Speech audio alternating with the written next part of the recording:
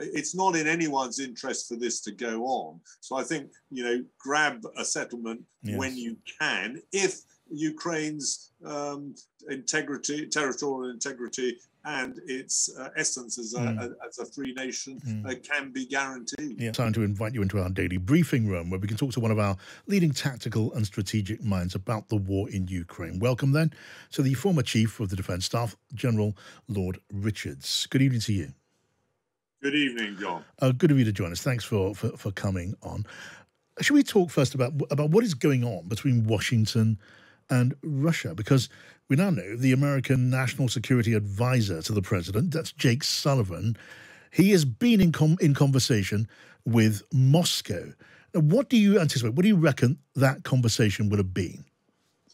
Well, I'm very relieved that Jake Sullivan has been in touch, in conversation, you say, with the Russians and, of course, the Ukrainians, because whether some like it or not, all wars end through diplomatic means. And it's been a worry to a number of us that there hasn't seemed to be any diplomatic dialogue for a number of months. And I think that he's now doing it at least reassures us that people are actively looking for mechanisms to resolve this quite tragic war. So it's your judgment that the security advisor in the White House is looking for some way to scale down the war, to get them round the negotiating table with Ukraine, because there's no sign of the Ukrainians or President Zelensky wanting that now. No, and I do understand President Zelensky and the vast majority, as I understand, of Ukrainians who support his line would find it very difficult to negotiate while Russia occupies still quite large tracts of Ukrainian territory. Now, there's that territory which has been taken by Russia since February the 24th, and there's that which was taken in 2014. And I think the Americans, I don't know, but I suspect the Americans will be saying to the Russians, there's no way that the Ukrainians, and this would not have our support anyway, will negotiate until you at least withdraw to the 2014, the post-2014 boundaries, i.e. Crimea and eastern Donbass. So President Zelensky really, until that has happened, would politically and militarily, I think, would find it very difficult. And there's broad acceptance of that. Of course, whether there is in Moscow is a different issue. Yeah, I mean, it would be impossible, wouldn't it, for America, at least America, some maybe in Europe would take a slightly different view, but America could not surely agree to starting talks or pushing for talks while Crimea was still in Russian hands. Maybe at a certain stage they might have looked for that, but now it seems impossible, doesn't it? Well, I'm not so certain. I think there could be some arrangement over Crimea, a properly monitored and executed plebiscite or referendum, perhaps a sort of Hong Kong deal whereby it's allowed to remain in Russian hands for a number of years, because the alternative is a very bloody battle. The loss of a particularly totemic part of what Russia has taken in Ukraine, which the Russians view as Russian, and they're not alone in that, I have to say, in the West, notwithstanding criticism of what they did. So I think if Ukraine was to successfully take Crimea, then we get back into this issue of escalation, and so rubbing Putin's nose in what he's done, that he does something silly, such as everyone will know what I'm going to say, recourse to tactical nuclear weapons and the risk of escalation that would flow from that.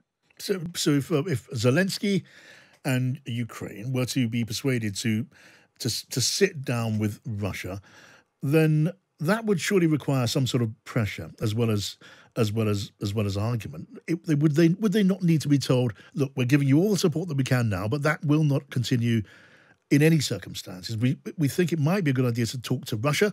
And, we can only guarantee you the sort of support you've been getting if you at least contemplate that. Is that a realistic scenario? I think it would be more reassuring than that. We've got to look at what is the likely outcome of this war. And people tend to look at it in territorial terms. And of course, that is a big part of the equation. But I think more and more people will look at it in terms of guaranteeing whatever remains of the future Ukraine, which will be the vast majority of it, less potentially Crimea and perhaps some of the far eastern Donbass, if they agree to go back to the 2014 boundaries.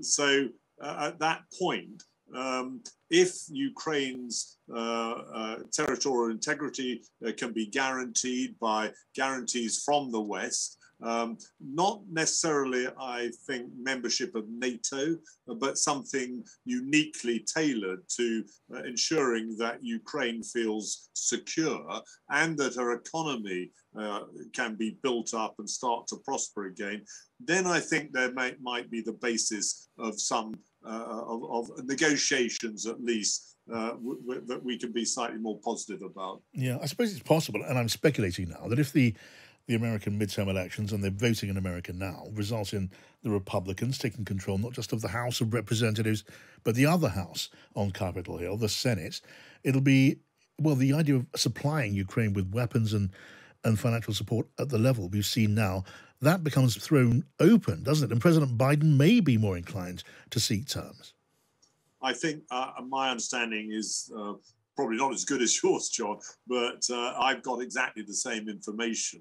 And clearly this is going to be a factor. And of course, if President Trump announces his candidacy for the 24 elections, then that will accelerate that instinct or aggravate that instinct within the Beltway. So I think it is another factor that President Zelensky will have to take into account. Yes. All the more reason to get on and seek a solution that doesn't lead to a long, drawn-out, very unstable conflict in Ukraine, which is, I'm afraid, is the alternative. I mean, Russia's aim is, and it sounds rather clumsy, this, is to win by not losing. Yes.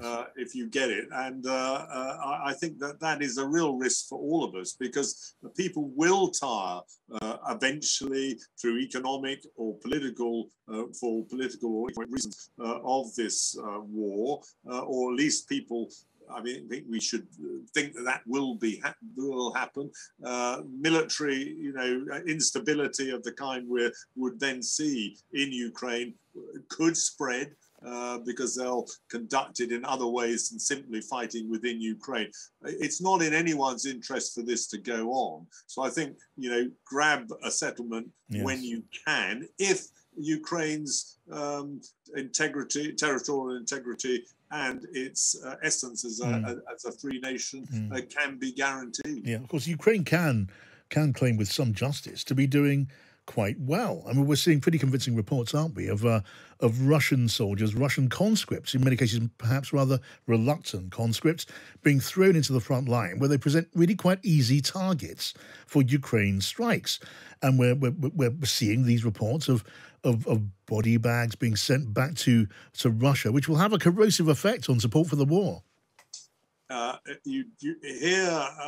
You think it would, but funnily enough, well received or respected polling, I think it's coming out in the next day or two, but I was given a sneak view of it this afternoon, suggests that actually Russian urban and rural populations continued in the vast majority to support it. Really? So I don't think it's having that political impact yet. Militarily, of course, it does have an impact. But that said, a general winter, as we might call it, is coming fast. That will mean that operational level, larger level gains will be pretty difficult to achieve, albeit that tactical gains might be achievable even in very bad weather. Okay, really interesting to get your view. Thank you for joining us. That's General Lord Richards, former Chief of the Defence Staff, in our briefing room today.